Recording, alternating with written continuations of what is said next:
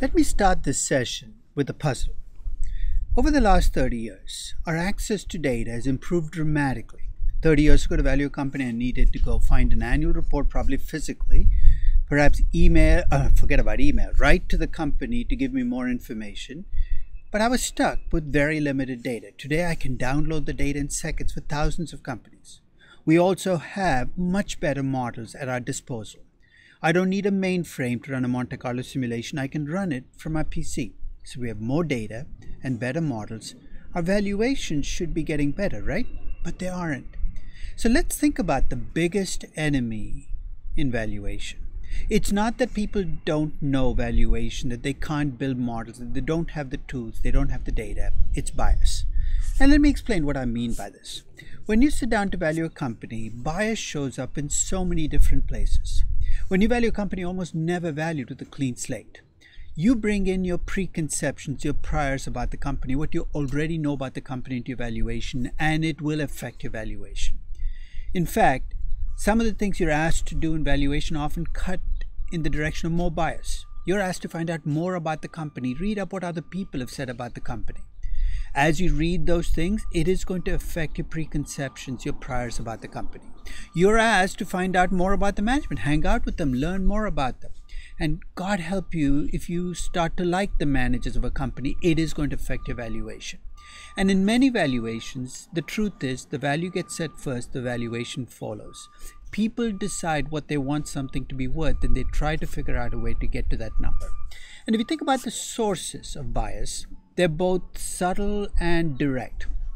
There's the power of the subconscious, which is if everybody else loves a stock, it's very difficult for you to not love the stock too. The second is we act as if we knew things we never did. It's called hindsight bias, where once we've seen the outcome, we think we knew that was going to happen right from the beginning. There is also the power of suggestion. I've seen people throw a number into a conversation without even thinking about it.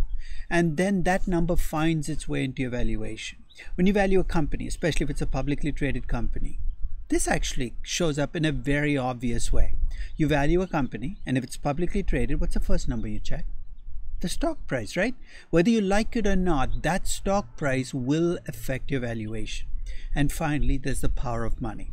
I've told people that once you get paid to do a valuation, all is lost in a sense, because that is going to affect your valuation. No matter how good you are as a person, how honest you are, that money is going to bias the process. I've told people, you tell me who pays you to do a valuation and how much you get paid. I'll tell you which direction the bias is and how much the bias is. And as you add more bias to the process, the less point there is to actually thinking about the inputs into valuation. Now, very quickly though, let me give you some tricks. And these are not tricks that are hidden tricks. We all know it if we've done valuation for a long time. You're doing an intrinsic valuation or a discounted cash flow value for a company. If you want to increase the value of your company, because that's where your bias leads you, we know what you need to do. You take the existing earnings and cash flows and you try to find ways to make them bigger. By doing what? By removing expenses that are really operating expenses and you call them extraordinary or one-time expenses. By counting income that is one-time income, but you act like it's an ongoing income. Using a low effective tax rate because we were able to pay less in taxes last year. To increase the value of growth, you push up the growth rate in your revenues, you push up your operating margin. That's going to give you higher income in the future. And as a companion, you make sure you can do all of this without reinvesting very much. Low capex, low change in working capital. When you think about the discount rate and you think about the inputs, you want to make the discount rate as low as possible if you want to make the value higher. How can you do it? You can replace today's risk-free rate with what you call a normalized rate. A rate much lower than today. That's tough to do in today's interest rate environment, but when interest rates were 5 or 6%, people did this. You can try to act like your stock is a very low risk stock relative to other stocks. If you're talking about betas, you try to give it a low beta. You try to use the lowest equity risk premium you can, and you play tricks. You take a US company that gets 80% of its revenues from Brazil, but you treat it as a US company and give it the equity risk premium for a US company. And even within the US, your biases lead you towards lower numbers. And finally, if you're introducing debt, you add debt into the process without any of its side effects. You increase the debt ratio without affecting the beta or the cost of debt. you lower the discount rate. Finally, in the terminal value, they're all games you can play that can make that number a huge number. You can use a growth rate that's too high, a growth rate much higher than the growth rate of the economy. Mathematically impossible, but it pushes up your value. You play that little game that some analysts play, which is it's a mature company, doesn't have to reinvest any money. No reinvestment but growth. But these are all tricks we play in intrinsic valuation. In pricing, where you try to put a number on a company based on how similar companies are priced out there, you get to pick what companies are similar, and you get to pick what you scale the price to: earnings, book value, revenues. Hey, I've given you choices that you can use to come up with whatever number you want, because you will pick a peer group that reflects your biases, and you will find a pricing metric that works for you. So when you tell me to use those 7 companies in EV to EBITDA, the question I should really be asking is, what did you start with before you came up with 7? And what other pricing multiples did you try before you tried EV to EBITDA? So bias is part of the game. You're probably sitting there saying, right, I'm not biased. Let's play a few what-if questions. Let's say you're valuing your own business and you take the role of the owner of the business. If you're valuing your own business for sale to a third person, do you want the number you come back with to be a high number, a low number, or none, or you're not quite clear? Pick one. I mean, I'll give you my answers at the end, but pick based on the structure I put on you. You're valuing your own business. What's your bias? You're a venture capitalist investing in the same business. Do you want to attach a high value to the business, a low value, or unclear? And remember, the venture capitalist value will determine how much of your business he's going to ask for you. Because if he puts a high value, he'll ask for a lower percentage. If he puts a low value, he'll ask for a higher percentage. So think about it: high, low, or you're not clear. Let's make it personal. You get married, you get divorced, you own a business jointly. You're valuing your business because half that value has to go to your soon-to-be ex-spouse. Do you want the number to be a high number, a low number, or you're not quite clear? Be honest. If you're an appraiser for the owner, valuing a business for tax purposes, remember the value is going to come back and the tax guy is going to take away 30% of the value. Do you want the number to be a high number, a low number? You're not quite clear. But if you're an appraiser for the IRS looking at that same business, you're attaching a value. It's the same company being valued from the other side. Would your bias be high, low, or unclear? Now do you see why courts get so much work in valuation and why you have expert witnesses on both sides? Let's talk about equity research. You're a sell-side equity research analyst. So these are the equity research analysts we read about, who work at investment banks, valuing a company with the intent of putting a buy or a sell recommendation. Is your bias to come back with a high number, a low number, or you're not quite clear? Think through the consequences. If you come up with a high number and you put out a buy recommendation, everybody likes you, including the company. And remember, your access to information comes from whom? The company. So think through it. Okay? If you're a buy-side analyst, in other words, you work for Fidelity or Janus, and your portfolio manager is asking you to value a company, and he tells you, oh, by the way, I own 1 million shares of the company. Do you think there might be some bias in your valuation? Are you going to come up with a high value, a low value, or you're not quite clear? Similarly, if you're a buy-side analyst valuing a company and your portfolio manager says, I hate the company, I've sold short 1 million shares of the company. What do you think your bias is going to be? What do you think will make him happy? Because remember, if he's happy, you're going to be happy too. Now let's look at the most biased process of all. Let's talk about M&A. You're an M&A analyst. It's a friendly merger. So you've got an acquiring firm and a target firm. You're an M&A analyst working for the banker of the acquirer in a friendly takeover. Do you want this deal to go through? Think through the consequences. And therefore, do you want the value to be a high number, a low number, or an unclear number? Remember, you want to come up with a number that can justify the deal going through. Now you're the M&A analyst working for the target company. And you want the deal to go through too. Remember that you want the deal to go through no matter which side of the transaction you're working on. Now do you want the value to be a high number, a low number, or you're not quite clear? This is one of the trickiest games to play in valuation, because both sides have to merge thinking they won. So the acquiring company stockholders have to be convinced that they're getting a good deal, that they're actually buying a company that's worth a lot more than they're paying for it. At the same time, the target company shareholders have to be convinced that they're actually getting a great deal, which means that the price they're getting is higher than the value. You see, how the hell do they pull this off? They do it all the time because these deals go through. And that's where magical words like synergy, and control can come in because they fill in the gap. Finally, let's talk about a hostile takeover. In a hostile takeover, the acquiring company wants a deal to go through, the target company does not. You're the banker for the acquiring company. Your game gets a little trickier, right? Because if you come up with a really high value for the target company, well, the target company is going to use that as ammunition to stop the deal. So you might actually reverse what you had with the friendly takeover process. But let's face it, it's biased still because you still have a bias in getting the deal through. So the bottom line is that when you do valuation, acting as if your objective is delusion. The bottom line on bias is it's unavoidable. You know why you have it? Because you're a human being. You think, what if I build a machine, a computer to do it for me? Who built the machine? Your biases will find their way into your machines. There is no way you can avoid it. So what can we do about it? Let's stop being in denial. I'm tired of certification groups like the NACWA, ASA, CFA, all claiming to be objective. Let's accept the fact that bias is part of the game.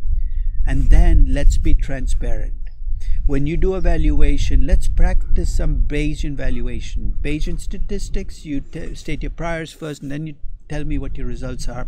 Bayesian valuation, you tell me what your biases are before you show me a valuation. And finally, let's stop lying to ourselves.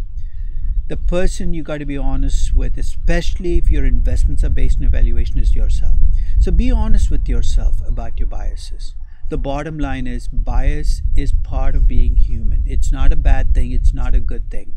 It becomes a problem when we act like it's not there, because then we have problematic valuations.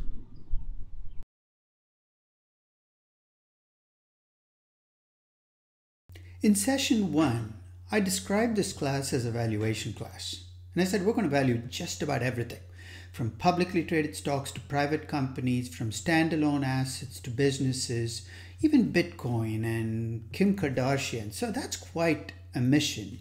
And we'll be covering a lot of stuff in this class. And along the way, it's going to be easy to get confused as to where exactly we are in this class. So what I thought I'd do in this session is set the table for the class. Give you a framework for thinking about everything that's going to come after it and a way of organizing it. So let me go back to a starting point for this class. When I first started teaching valuation, I made the mistake of assuming that everybody else was as interested in valuation as I was. Big mistake. Because I've discovered in hindsight that most people don't believe in valuation. By most people, I include most people who value companies for a living. Equity research analysts, portfolio managers don't really believe in valuation. But you think, but they do it all the time. They do it because it's their job. They do it to cover their rear ends. But if you caught them in an honest moment and asked them, why is Tesla trading at $300 per share? Their honest answer is going to be because that's what the market thinks it's worth. If you scratch the surface, most people think this is a waste of time, that there is no point trying to value companies because there's too much uncertainty. You can't model what's going to happen in the future. Now, if I believed that about valuation, I wouldn't be teaching this class. So I'm going to start off by giving you why I do valuation in the first place and why I teach this class. I do valuation to fight the lemming in me. You've heard of lemmings, right? They became famous or infamous in the 1950s when National Geographic filmed the most amazing sight. In fact, Disney made a movie out of it, and there's actually a rumor that lemmings don't actually do what these movies suggest they do, but let's stick with the fiction. So here's what you saw. You saw thousands of ugly, big rat-like creatures. That's what lemmings look like, so don't glamorize them. Collected together on a cliff, ran right off the cliff into an ocean to commit collective suicide. And ever since, one of those big questions has been, why did they do it? What drives them off the cliff? I don't know the answer to that question, but let's do some virtual imagery. You can see why the first lemming did it, right? He was going too fast. He couldn't stop. You all go off the cliff into the ocean. And since lemmings can't swim, it kind of seals the deal. Dead, right? Second lemming, too close to the first guy, couldn't stop either, goes in the ocean and dies. But I'd like you to put yourself in the shoes of the very last lemming in that group. I know lemmings don't wear shoes, but kind of hang in there with the analogy anyway. You're running as fast as you can towards a cliff. You've seen your entire tribe disappear off that cliff. I would think you'd have second thoughts about what you were just planning to do. Your left brain, right brain, whatever part of you is rational, saying, stop, don't do it. But then there's a voice in the back of your head. You know what it's saying? They must know something that you don't. Remember those 7 words. They're the 7 most deadly words in investing. They must know something that you don't. You'll hear it all the time. I do. I'll tell you when I hear it. I've sat down to value Tesla multiple times. Let's say I do it again. I sit down and value Tesla using an intrinsic valuation model, bringing all the tools and techniques I know, and I come up with a value of $160 per share.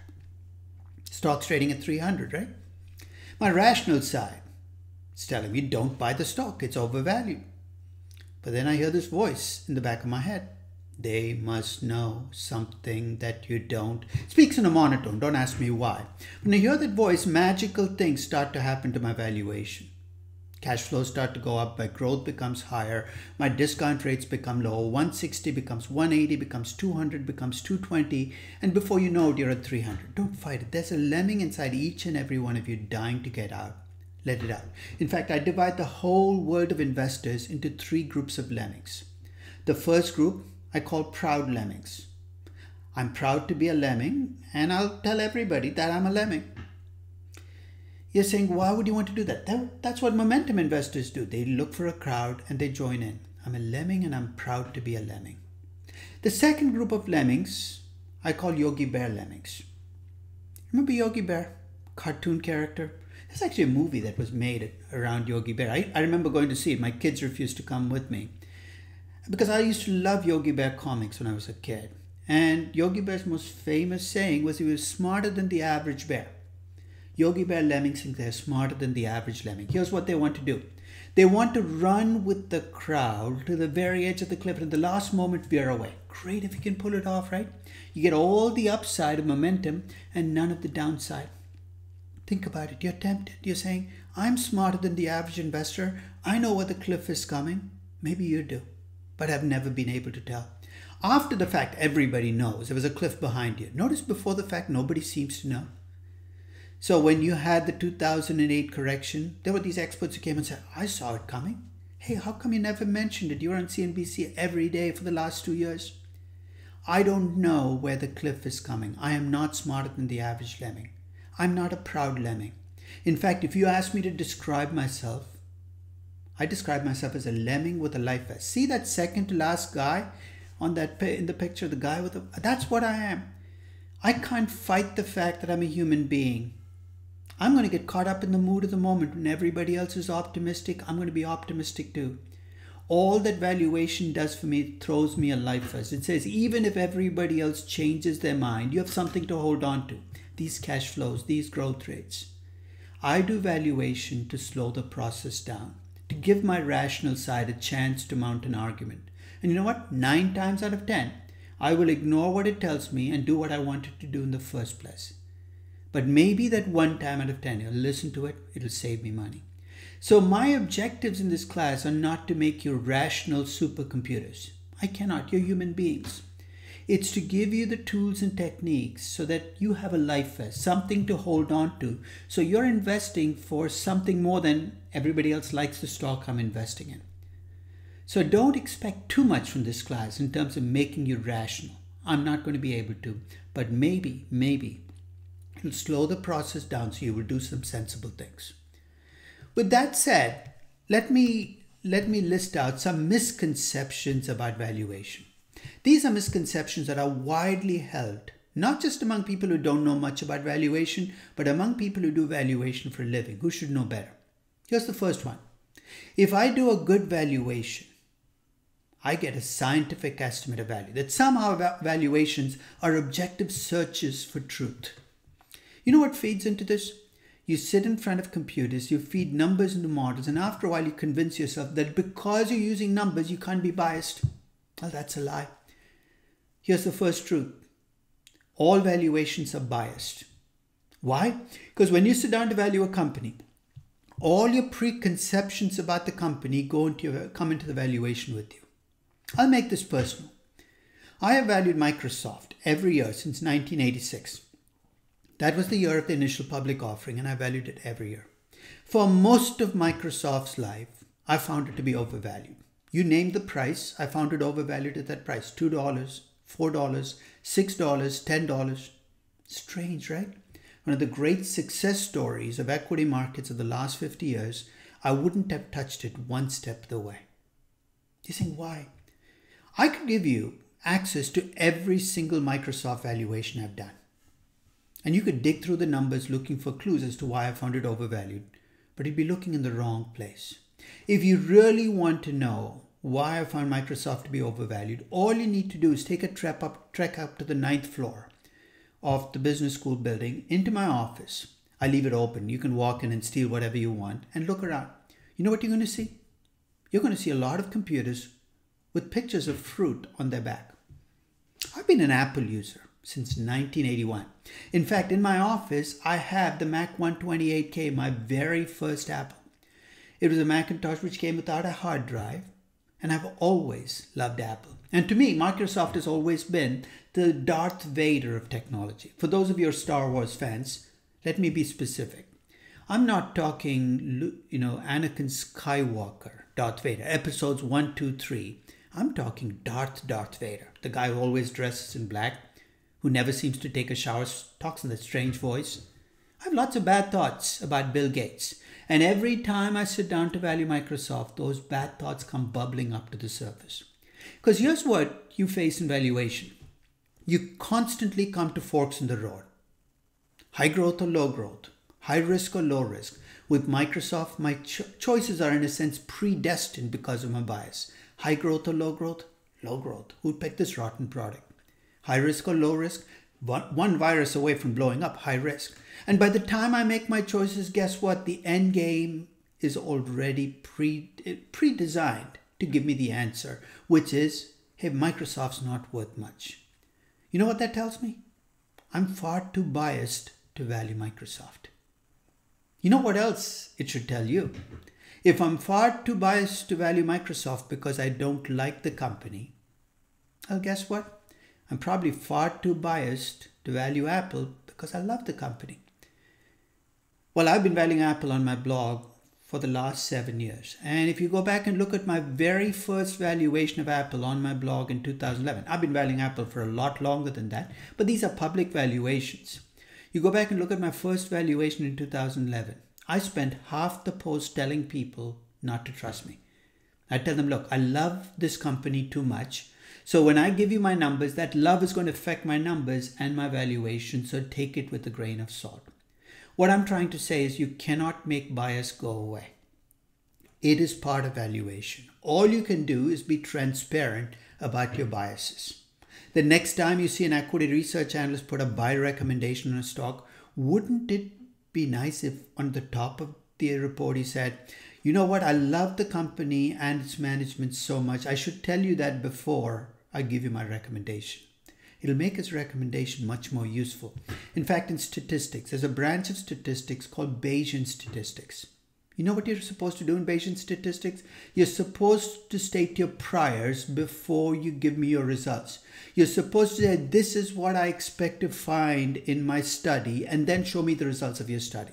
Because then when I look at your results, I can look at it in conjunction with your priors to decide how much I trust your analysis.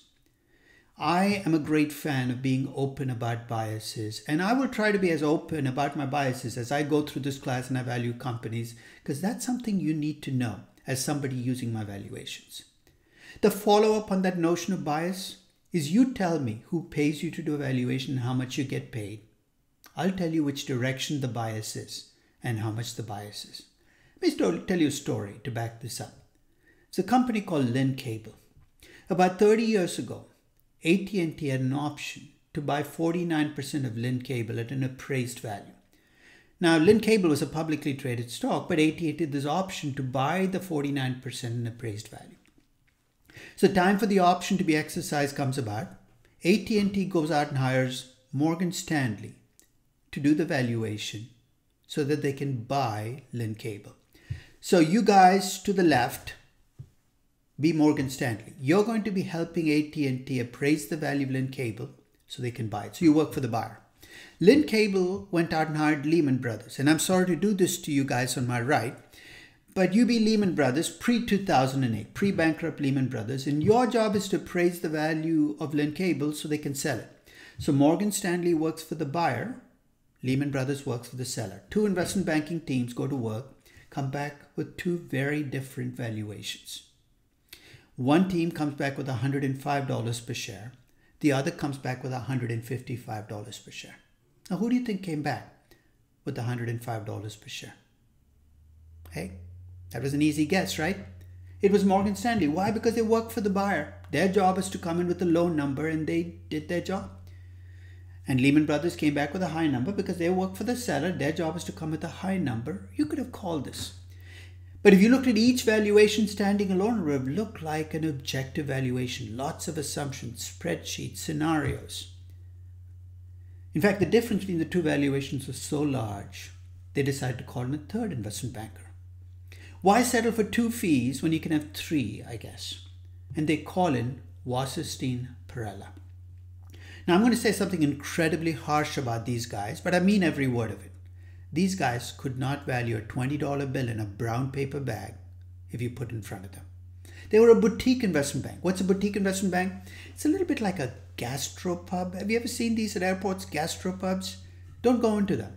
They're basically burger joints that triple the prices of everything and give themselves this fancy name.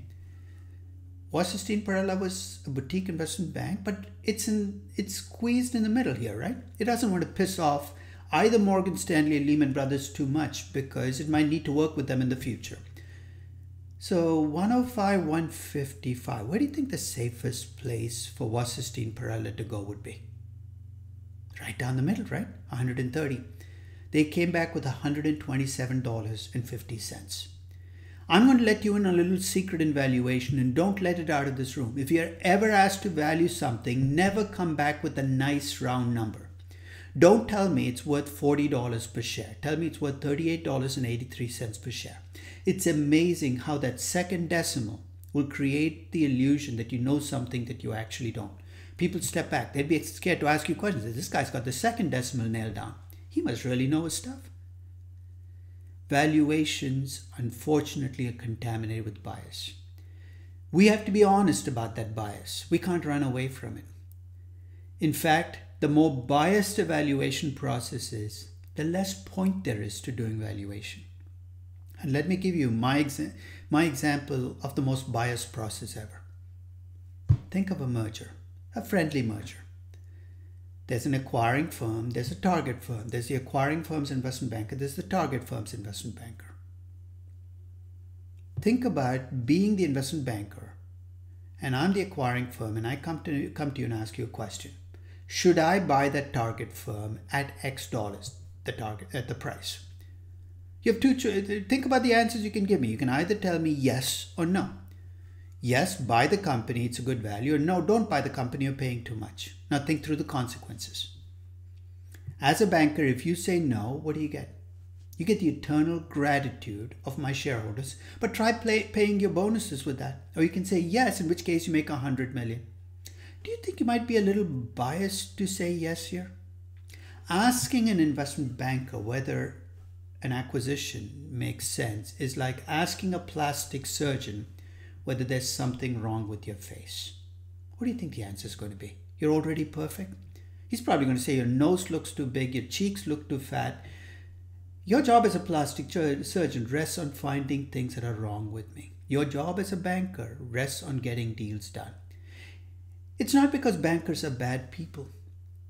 It is the acquiring company's manager's job to decide whether a deal makes sense, not the banker. So that's something to remember about bias. When bias enters the process, it's going to skew valuations. Let's move on to the second misconception. If I do a good valuation, I'm going to get the right answer. That precision is the way you measure the quality of a valuation. You know when this process gets started, right? When you're about 5, you go off to pre-K or to kindergarten. The teacher comes up and puts a sheet of paper in front of you, 3 plus 2. And ask you what the answer is. If you get 5, you're congratulated. Good job, you got the right answer. If you get any other answer, you're told you got the wrong answer. You must have done something wrong. That lesson gets carried through all the way through school, right? And God help you if you go on to become an engineer, an accountant, an actuary, a numbers person.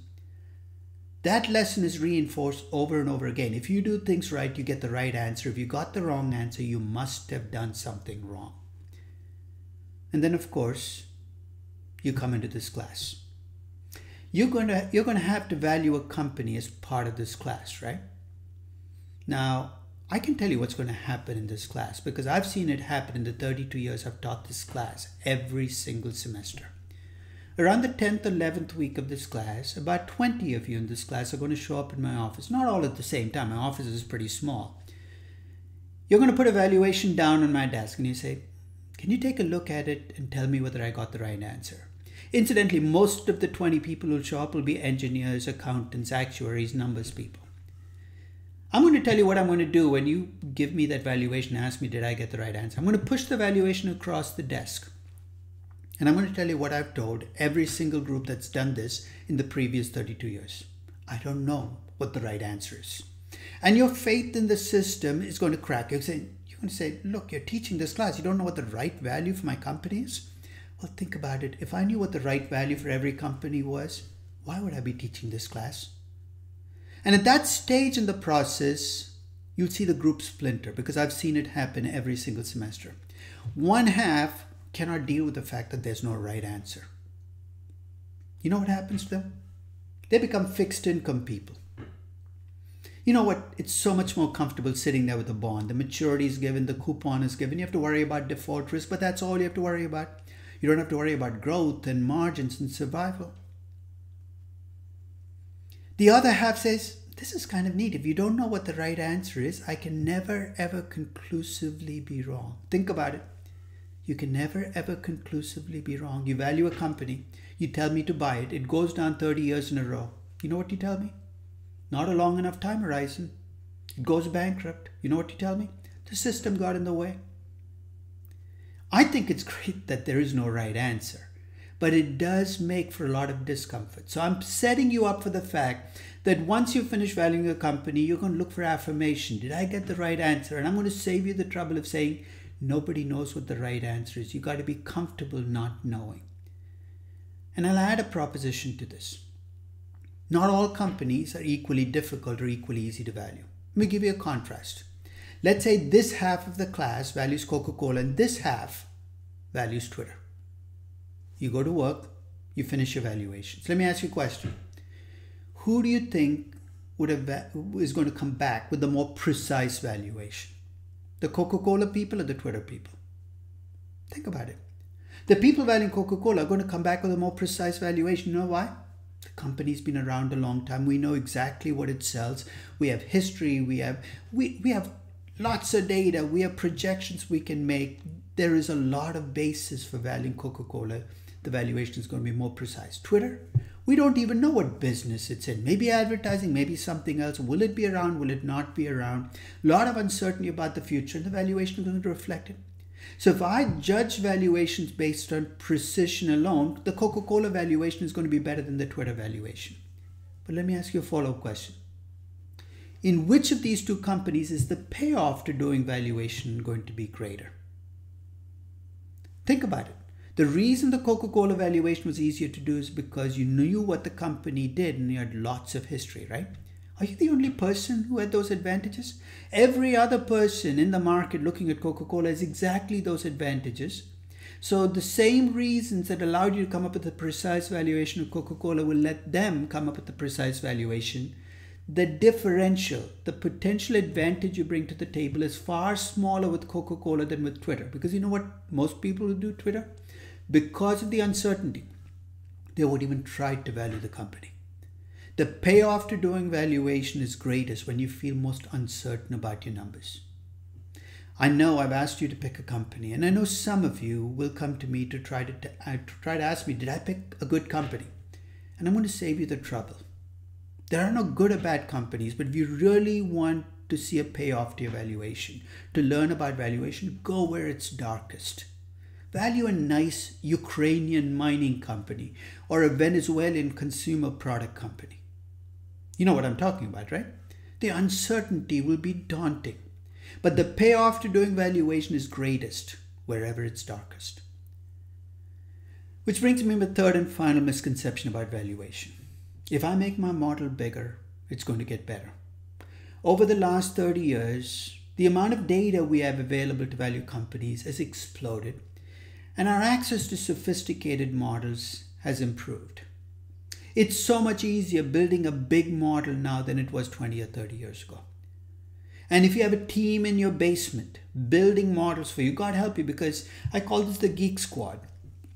You hire them for their spreadsheet capacities. You send them into the basement. Why? Because I don't think they can see the light of day. I think they become vampires. And they love building models. And the way I describe these models is inputs come in, but they never leave. The model starts with 12 inputs, goes to 15, 20, 25, 30. And before you know it, you need 85 inputs to value one company. And then they send that model up to your desk saying, from this day on, when you value companies, I want you to use this model. Two things happen to these models. The first is what I call input fatigue. You know what input fatigue is? I'll describe it and you can tell me whether you've ever felt it. Maybe when you were working or when you were in an internship. It usually hits you on a Saturday night around 10:30. You think you're done for the week. You get ready to shut down your computer and go home. And your boss shows up. He throws an annual report. Doesn't give it to you. Throws an annual report on your desk. Says, I want this company valued first thing tomorrow morning. Why? It's Sunday morning. It's his trial by fire. He wants to see how much you really want this job. Now, part of you wants to exercise your option to abandon. Now, I won't describe this option, but it's a deeply satisfying one to exercise. It usually takes the form of picking up the annual report and throwing it back in your boss's face saying, hey, you do it yourself. That's a deeply satisfying moment when it leaves your hand. But after that come deeply dissatisfying moments. When you get fired, you lose your job, you're not able to pay your rent. You think about it for a moment, but then you remember all the payments you got to make and you start valuing the company with your in-house model with 85 inputs. You go input by input carefully. You get to the 12th input. The clock strikes midnight. You're not Cinderella. You wish you were. You look down. Your stomach drops. There are 73 more inputs to go. You look at the 13th input. It says, what was the inventory 5 years ago? Part of you wants to go look it up, but that part's too exhausted to get out of the chair. The other part says, hey, make up a number. Let's move on. So you enter a random number. It's amazing how quickly the random numbers roll out. And the scary thing is when the output comes out, it all looks the same. The input you spent hours going over and the input you just made up in the spur of the moment. They all swim together. And here's another little secret in valuation. If you're doing a lot of evaluation with a lot of random number inputs, you know what the best way to hide that fact is? Create more detail in your output. Have 500 line items. You'll drown the good stuff with the bad stuff. Nobody will know what's systematic and what's random. In fact, whenever I'm given a valuation, what the first thing I do is I weigh it. If it weighs 20 pounds and it's 500 pages, my first question to you is, what are you trying to hide from me? Input fatigue. The second thing that happens is the model becomes a black box. I'm not sure who's running you. Who? Are you running the model or is the model running you? Have you thought about that?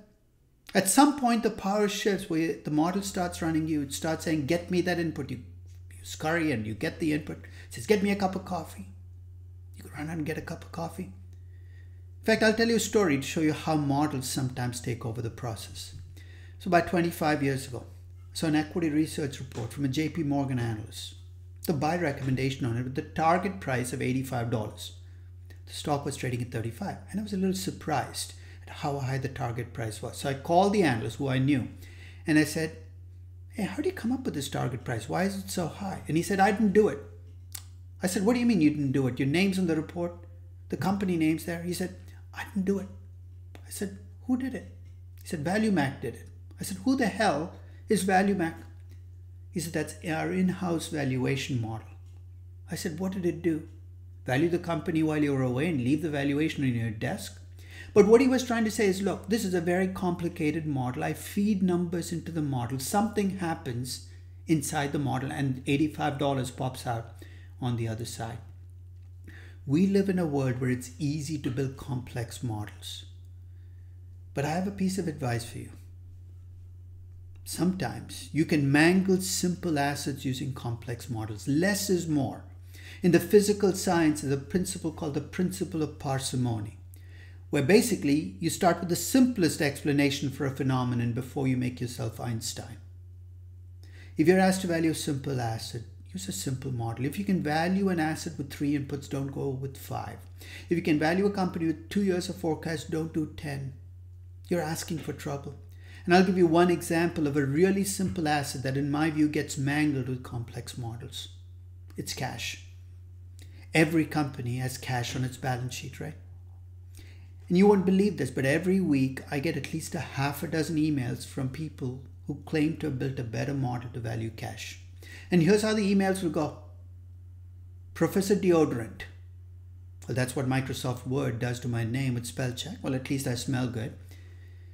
I've spent the last 6 months of my life building this model to value cash, to which my response is, what an empty life you must have. But I keep reading. Can you take a look at the attached Excel spreadsheet and tell me whether I've built a good model? And at the bottom of the email will be an attachment, cashvaluation.xls. I'm not opening an attachment for somebody I don't know, but I've actually programmed the F7 key on my laptop to respond to these emails. And here's what it says. Have you tried counting it? It works with cash, 20, 40, 60. You don't need a model to value cash. Because here's what happens when you build a model to value cash. Let's take an example. Let's say you take Google, which has a cash balance of roughly 100 billion. If you see a cash balance on a company like Google's balance sheet, you know where it's invested, right? It's invested in commercial paper and T-bills. Something riskless or close to riskless and liquid. Let me ask you a question. What do you think that 100 billion in cash is earning Google right now? If you're lucky, maybe 2%. So let's make some projections. You project out the income from the cash at 2%. And this is where all is lost, because then the Pavlovian response kicks in. You're saying, what Pavlovian response? The one you spend tens of thousands of dollars in business school to acquire, which means if you forecast things, you need to discount them. And to discount them, what do you need? A discount rate. And this is when you pull out your corporate finance and your valuation book and you find that chapter on cost of capital. You plug in betas and risk premiums and risk-free rates and default spreads, and you come up with a 10% cost of cap of Google. You pat yourself on the back saying, well, this is why I went to business school. And you discount the income from cash using that discount rate. Let's see where you are. You have 100 billion in cash invested close to risklessly, earning 2%. You project the income out, and then you discount that income at a 10% cost of capital. What do you think is going to happen to the 100 billion in cash? It's going to probably become 80 billion or 75 billion. Well, you just wiped out 20 billion in cash by just discounting at a high discount rate. The cash is still there, but by discounting at the wrong discount rate, you've just reduced the value of that cash. You think that would never happen to me? It happens all the time. I'll give you a simple way in which it slips in. If you estimate cash flows for a company starting with net income, remember that net income includes the income from operating assets as well as the net income from cash. And you discount that cash flow you got at the cost of equity. You've just done what I described. Don't go looking for trouble. If you're given a simple asset, use a simple model. One of the things I'm going to talk about is building in complexity when you need it, but no more. When you're faced with the question of, should I have more detail in my valuation, always ask the question, am I adding something to the valuation with that detail? So as the rest of this class, for instance, I'll give you an example of where this is going to show up. When I do cash flows, or when anybody does cash flows, to get to cash flows, you need change in working capital as one of your items. Now, I've seen people break working capital down into its components, inventory, accounts receivable. I've never done that in a valuation. You're saying, why not? Because I'm incapable of forecasting days receivable for the next 30 years. If you have the power to do it, all the more power to you, build it in. But since I don't have the capacity to forecast the individual components, why break things down into detail? Less is more. So now let's talk about these three things coming together. I call this my Bermuda Triangle evaluation. If you remember the legend of the Bermuda Triangle, it's where ships disappeared in the Atlantic Ocean. There's magical zone in the Atlantic. Well, the Bermuda Triangle evaluation is where good sense disappears. And what causes the Bermuda Triangle of valuation are the three components I talked about. The first is bias, the second is uncertainty, the third is complexity. And finding, if you get tangled up in one or all three of these, you will find your good sense disappearing. So keep that Bermuda Triangle in mind as we go through this class. Now let me set the table for what the rest of this class is going to be about. There are three and only three ways you can attach a number to an asset. The first is what's called intrinsic valuation. Sounds fancy, but we value an asset or a business based on its capacity to generate cash flows. We will talk a lot about intrinsic valuation and use discounted cash flow valuation as a tool to estimate intrinsic value. So in intrinsic value, the value of an asset comes from its own characteristics. So that's the first way to attach a number, is with intrinsic valuation. The second is what I'm going to call relative valuation, but I'd rather call it pricing, because here's how you attach a number to an asset with relative valuation or pricing. You look for other assets out there that are already priced, and then you try to price your assets based on how other assets are priced. Example that comes to mind is when you buy a house, think of how the realtor comes up with a number for the house. He or she doesn't do an intrinsic valuation. They look at other houses in the neighborhood, look at what they sold for, and attach a price to your house. You say, that's houses, not for stocks. Well, we use a PE ratio to price a stock. You don't value the stock. Guess what you do? You look at other stocks that you call similar to mine. You look at what PE ratio those stocks trade at, and you attach a pricing to the stock. So the second approach to attaching a number to an asset is pricing, looking at similar assets out there. There's a third approach to valuation. And this is applied when you have assets which have contingent cash flows. Something has to happen for those cash flows to show up. So as an example, I would take a patent, a non-viable patent, but if things work out, that patent could become viable and have cash flows. In that case alone, you might be able to use option pricing models. Intrinsic valuation, pricing, or option pricing.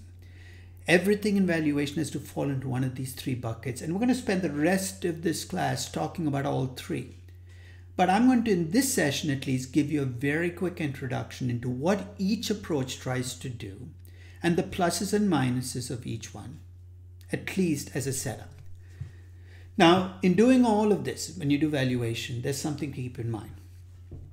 I don't know about you, but I don't value companies because I'm intellectually curious. I don't lie awake at night wondering, hey, I wonder what Facebook is worth right now. We value companies for pragmatic reasons because we want to act on those valuations. And if you're valuing a company, a publicly traded company, you're already implicitly making the assumption that markets make mistakes and that you can find those mistakes. So implicit in each of these valuation approaches is an assumption about how markets make mistakes. And one of the things I'd like to talk about as I talk about each approach is, hey, what are we assuming about markets when we use this approach? So let's start with intrinsic valuation, or its most common form, discounted cash flow valuation. What is it? Well, in discounted cash flow valuation, the value of an asset is the present value of the expected cash flows in the asset. Hey, that's like a very first class in finance, right? Remember that class? Where I asked you to buy a financial calculator about 3 weeks before the class. Then you show up in class and you don't like the class. You decide to drop it, but you can't return the calculator. Well, if nothing else, you've learned a very important lesson about sunk costs. But it's amazing how much of finance is present value. And discounted cash flow valuation is an extension of that concept. Philosophically, you're assuming that every asset has an intrinsic value and that you can estimate it. Why is this an assumption? Because we can't prove that. I call this, it's very much like the search for the Holy Grail. Remember, for 2,000 years, people have been looking for the Holy Grail. They never found it, but it doesn't stop them from looking. Intrinsic valuation is very much the same. You'll never get to see it, but you keep hope alive. And if you look at the ingredients in a discounted cash flow model, they're pretty much always the same. There are three ingredients. There are cash flows, there's a discount rate, and there's a life for an asset. You give me those three ingredients, I can value just about any asset. And finally, let's think about the market mistake that you need to exploit in discounted cash flow valuation. You have to start off by assuming that markets make mistakes. That's an easy assumption. Even the firmest believer in efficient markets will go along with you on that one. Second, you got to assume that with your intrinsic valuation or DCF valuations, you can find those mistakes. So let's give the mistake a name. Let's say you're looking at Cisco. It's trading at 45. You do an intrinsic valuation. You come up with 60. Let's say you're right. You found a market mistake. The value is really 60. The stock's trading at 45. So you go buy 1,000 shares at 45.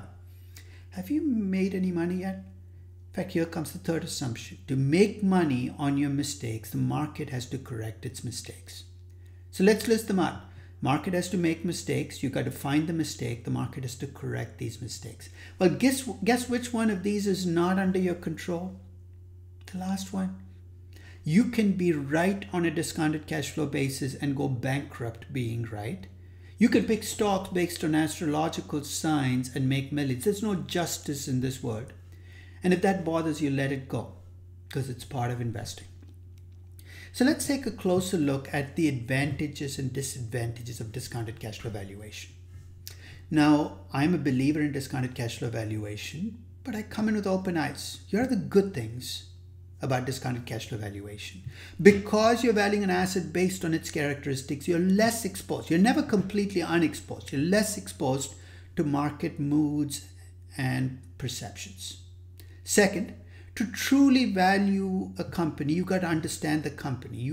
And in discounted cash flow valuation, if you do it right, you have to grapple with what the company does. And if you buy into the old Buffett saying that you buy businesses, not stocks, discounted cash flow valuation seems to be the tool you should use in investing. And finally, if you buy into the notion that ultimately you can collect the cash flows, then you don't care what the market price is. It's very tough to get there, but you're in a sense less worried about market movements because you collect the cash flows every year. You're making a decent return. So that's the pluses of discounted cash flow valuation. But as I said, I come in with open eyes. I understand the limitations of discounted cash flow valuation. The first is it requires more work, more information, more inputs than pricing. Upfront, I admit it. And I'll talk about how important it is to tell a story about a company. You need to understand the company. Second, as you will see with discounted cash flow valuation, just because you have cash flows and discount rates doesn't mean you're not being biased. I told you about my valuations of Microsoft, how bias found its way. And of course, you're going to have to deal with uncertainty. Bias and uncertainty are always a given. We'll have to talk about how to deal with them well, because if you deal with them badly, your discounted cash flow valuations are going to suffer. And finally, here's a catch. When you do an intrinsic valuation of a company and you value company after company, it is conceivable that every company in a sector or even an entire market is overvalued. It can happen. And if so, what should you do? Not buy any stocks, right? Now, if you're a portfolio manager or a mutual fund manager whose job it is to buy stocks, do you see why intrinsic valuation might not work for you? The nature of intrinsic valuation is you're often a contrarian and you have to control your destiny in ways that you might not. So I understand why many portfolio managers might take a look at DCF valuation and say, it's not for me. So let's talk a little bit about when discounted cash flow valuation works best. Well, obviously, to do discounted cash flow valuation, you need to have expected cash flows. So you can do discounted cash flow valuation only on assets that have expected cash flows. You're saying, that is so stupid. Of course, that's true.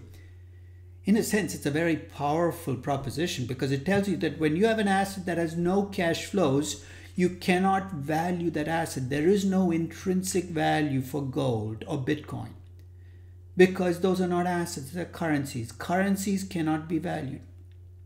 I'll come back and fill in the details later in the class, but discounted cash flow valuation can be used only on assets with cash flows. And if you think about what kinds of investors are best suited for using discounted cash flow valuation, first, remember, you need markets to correct their mistakes, right? Well, I'll improve the odds for you. Even though you might not control whether markets correct their mistakes, the longer your time horizon, assuming you were right in the first place, the greater the chance the market will correct its mistakes. So you need a long time horizon.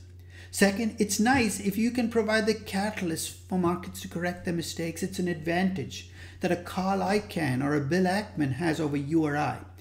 I buy an undervalued stock. I don't have a forum to convince others to go along, but if Carl Icahn buys an undervalued stock, he can get on CNBC and just bought the stock and make the price move. It's nice if you can be a catalyst, which is one reason an activist investor might have an advantage over a passive investor. And finally, because because markets move around you, discounted cash flow valuation works best for investors who are not affected by market moves. And that's easier said than done.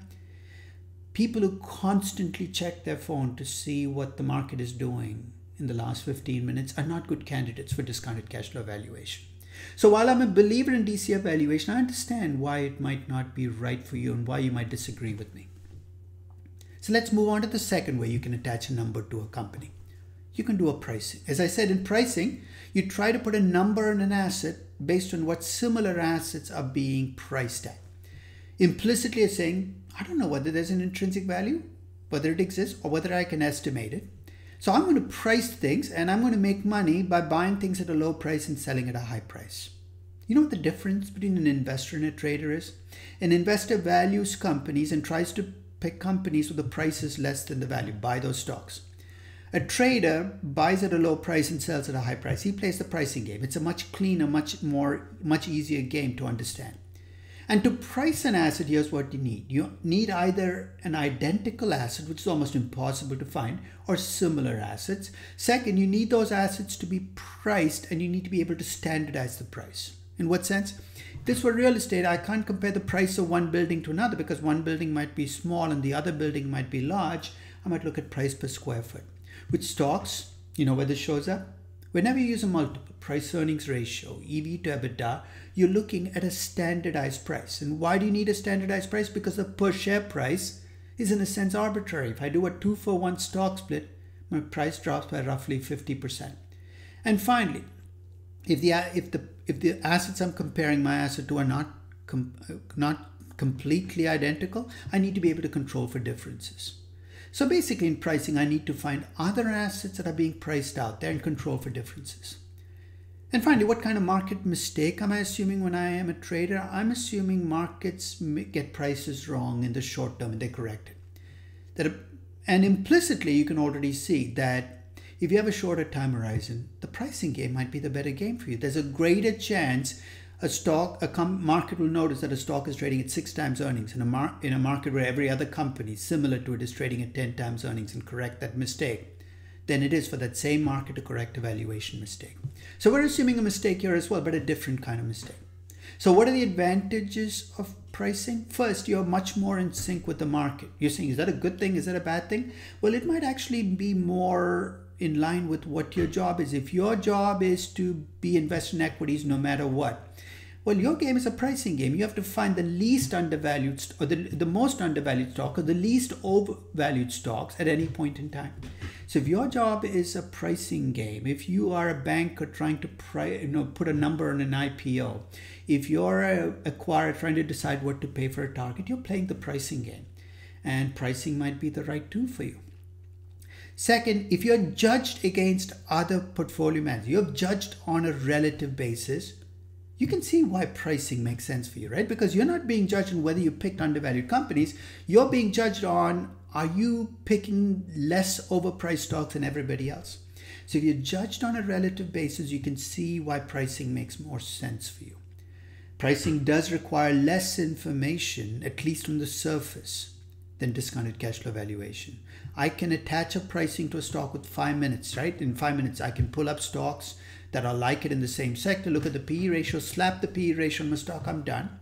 And finally, you are playing and pricing what I call the incremental game, which means that you make money if the price goes up. So if you buy a stock just before an earnings report and you guessed right on what that earnings report contained as news, you could make money in 15 minutes. It's an incremental game.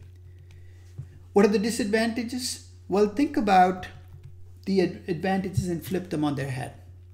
When you tell me that a stock is underpriced and you buy it, remember your underpriced stock might still be overvalued relative to its cash flows.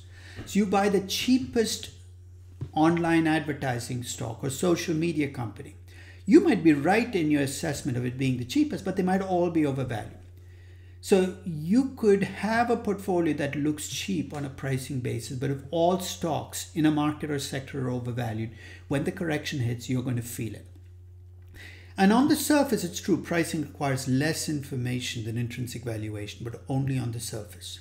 If you dig a little deeper, you're going to discover that the assumptions you are running away from on cash flows, growth, and risk that you had to make in discounted cash flow valuation, you're making in pricing. You're just making them implicitly rather than explicitly. In what sense? When you apply a price earnings ratio of 25 to a stock, are you making implicit assumptions about future growth? Absolutely. In fact, the danger in pricing is you might not even realize the assumptions you're making about growth and risk when you slap that 25 times earnings. So your assumptions are often implicit. So when will pricing work best? Well, first, pricing works best for assets where you have lots of similar assets. The reason StubHub works so well is because to get a ticket in Yankee Stadium, all I need to do is find other seats in the same section that are being sold, and that's easy to do. So the larger the number of similar assets are priced out there, the easier it is to price an asset. So it's easier to price a Yankee ticket than it is to price a Picasso. You see why? There aren't hundreds of Picassos that are being traded every day. And there has to be some common variable that you can control for. With the Yankee seats, what is that? The section. Obviously, I'd pay more for field level seats than those sky high up in the ceiling seats. So you have to control for differences. And pricing tends to work best for investors who have shorter time horizons, who have to be judged against other investors. So they're judged on a relative basis. And it works best for investors who might be able to take off pricing mistakes in both directions. If you're a hedge fund, you can see why pricing might be a gain. Because if you buy underpriced stocks and you sell overpriced stocks, and if you're right in your judgment on pricing, even if the market collapses, you're going to make money because you make money on the correction towards the right number. So pricing might work best for those people who can take advantage of pricing mistakes in both directions. Now, one of the detours we're going to take after we talk about intrinsic valuation and pricing is we're going to talk about asset-based valuation. What is that? Rather than value an entire business, we might value the individual assets or pieces of the business. In fact, I'm going to even value social media and advertising companies based on number of users, number of subscribers. In asset-based or user-based valuation, you're starting at the bottom and building up. So the uses where you will see, the places you will see this is first in liquidation valuation. You have to sell off individual assets and you need a number for them. You'll see it in accounting valuation. We're often asked to put a number on a particular division, on a particular part of a company, brand name, for instance, customer list. And finally, if you're an activist investor, this might be useful if you're thinking about breaking up a company into its pieces and selling off the pieces. So when you talk about valuing a division, a business, an asset, a user, again, you can either do intrinsic valuation of that business or pricing. And it's easiest to do when you have separable assets. So in other words, if you're a real estate company with 8 real estate holdings, I can value each holding separately. But if you're Disney, this might be more difficult to do because how do I separate the theme park from the movies? Because so many of your movie characters are walk-ons in the theme park. So the more interlinked your assets are, the more difficult it is to do asset-based valuation. So in this class, we will talk about valuing what I call octopus companies, multi-business, multinational companies from the bottom up. And it's a useful detour because it talks about how, it basically gives you a sense of how flexible valuation is. You can apply it at any level, building from the bottom up or the top down. So once I've done intrinsic valuation and pricing, I'm going to ask you a question, and I'm going to start off this question right now, and I'll come back and ask you that question after you've had a chance to value and price your companies. Given this very short introduction that I've given of intrinsic valuation as being a value attached to a company based on its cash flows, growth, and risk, and pricing as the number you attach to a company based on similar assets and how, or similar companies and how they're priced. If I asked you to pick an approach, and I gave you a sense of what you need with each approach, right, to succeed, long time horizon, short time horizon. Now, I'd like you to think about which approach might appeals to you most. And there are no right answers. So don't look at your neighbor, don't look at me. Just, if you had to pick, would you pick intrinsic valuation? Would you pick pricing? Are you starting off? And again, this is perfectly okay with the perception that, hey, market mistakes are very tough to find. That this is an exercise where you'd like to know the tools of valuation and pricing, but you're actually not going to use it to pick stocks. I'll give you a minute to think about it because, as I said, I'm going to ask you the same question at the end of this class to see if your answer has changed. So pick the answer, set this page to the side. Which brings me to the third and final approach to putting a number on a company. There's very little in valuation in this class that I would claim is new and different. Much of what we do has been around for a long time. The only part of valuation which is new and different is applying option pricing techniques to value certain kinds of assets. And if you think about it, here's what makes an option an option. First is they're derivative assets. They derive their value from something else, an underlying asset. The payoff is contingent on something happening. In a call option, the price has to be greater than the strike price. In a put option, it's got to be less than the put price. And usually options have fixed life. So if I am looking at an asset which has these characteristics, in a sense, I have an option, right? I should be using an option pricing model. In fact, the best way to characterize options is with payoff diagrams because options are fairly unique payoff diagrams. And what makes them unique is that kink in the payoff diagram on the strike price. If you have a call option, if the stock price is less than strike price, you lose a fixed amount, but the amount is guaranteed. That's the most you can lose. But the upside is unlimited. If you have a put option, if the stock price is greater than the strike price, you lose that fixed amount.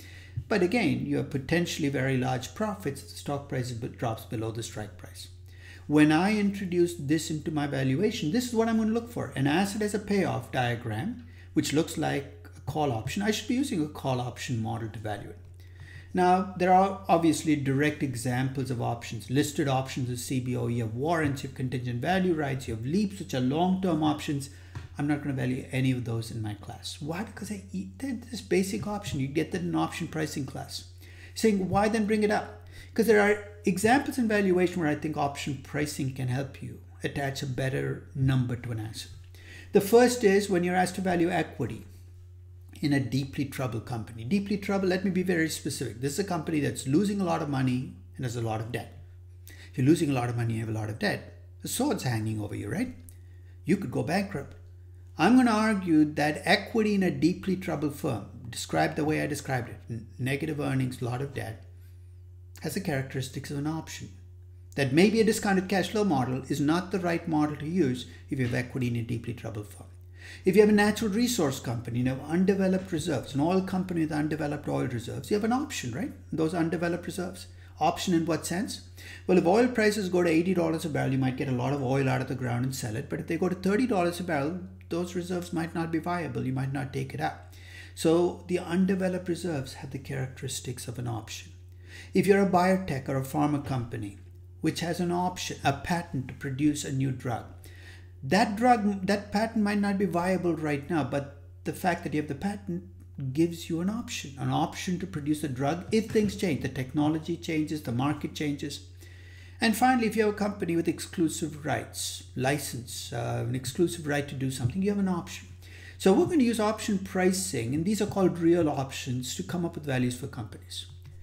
Now, the advantage of using option pricing models, they're going to let us put numbers on companies that they otherwise would throw up our hands on. Equity in deeply troubled companies, for instance, traditional DCF models often tell you the equity is worth nothing. You can't really price these companies because they're losing money on every single dimension. EBITDA, EBIT, net income. You can't do a PE ratio. Their book values might be negative, but you might be able to use an option pricing model to attach numbers to companies. So companies you'd have given up on, you might be able to put a number. But the bigger payoff from talking about these real options are the implications that come out of it. One of the things that sets options apart from every other asset is when you talk about risk in the context of every other asset, higher risk is usually a bad thing. In discounted cash flow valuation, when you have more risk, you have a higher discount rate of a lower value. In pricing, if you have more risk, you usually trade a lower multiple of earnings, you punish the company. But in options, risk becomes your ally. And here's why. Remember those payoff diagrams? Think about how risk works. You have downside risk and upside risk. Which risk are you worried about? How many of you are more worried about upside than downside risk? Hey, you're a strange person if you do, right? Because it's downside risk we worry about. And guess what? In option pricing models, I limit your downside risk. Remember in the payoff diagram, you have limited losses. And because of that, risk becomes your ally. So when you're buying equity in a deeply troubled firm, you want risk as your ally. You want to buy equity in a deeply troubled, risky company, not a deeply troubled, safe company. I don't even know what a deeply troubled, safe company would look like. So risk becomes your ally. So it is useful to bring in options, if nothing else, to think about what those implications are. What are the disadvantages? Well, option pricing models were designed for short-term listed options, 3-month, 6-month options. And when we use them to value real options, we're really stretching these models to long time horizons. The underlying asset might not be traded. It's messy. We could get a number, but that number might not be actionable. You might not be able to monetize it. Second, to the extent that you need the value of the underlying asset, real options are not an alternative to intrinsic valuation. They're an add-on. In other words, to value equity in a deeply troubled company, I actually have to do a discounted cash flow valuation first of the company before doing the real option. So this is not an alternative, it's an add-on. And third, you have to be careful not to double count. Let me explain what I mean by this. I've seen equity research analysts value pharmaceutical companies, do a discounted cash flow valuation, and then after they've done the discounted cash flow valuation, add on a value because these companies are valuable patents. You're saying, what's wrong with that? We just talked about doing that. Well, if in your discounted cash flow valuation, you also projected a high growth rate because you thought these patents would be converted into products, and you add the value of patents on top of them, you've double counted. So we're going to talk about how you can avoid that double counting. But I think it's a useful tool to have in your arsenal. So in summary, there are hundreds and hundreds of valuation models out there, but they fall into one of these three buckets: intrinsic valuation, pricing or relative valuation, contingent claim valuation. They can yield different estimates or different numbers for the same company at the same point in time, and that is going to create a problem for you. And here's why. If you look at your project description, you're asked to value your company, then price your company, and perhaps come up with a real option value for your company. At the end of the process, you know what I ask you to do? I ask you to give me a recommendation. Would you buy the stock or sell it? Let's play this out. Let's suppose your intrinsic valuation tells you your company is overvalued, and your pricing tells you it's underpriced. It can happen. There are different ways of thinking about attaching a number. You have to decide which one you're going to hang your hat on. And I'm not going to pre-decide for you. And that's why I asked you, given what you've learned about these approaches, and you will continue to learn about them, which approach are you most comfortable with? You have to find out what you're comfortable with and work with that. It's not my gospel to spread as this is the right way to do things. It is something you've got to figure out. So that is basically my big picture perspective. And starting with the next session, we're going to dive into the details. But I thought it would be good to set the table first, before we started talking about discount rates and cash flows and growth rates and intrinsic valuation, or PE ratios and EV to EBITDA multiples and pricing. So I hope this session has given you that perspective.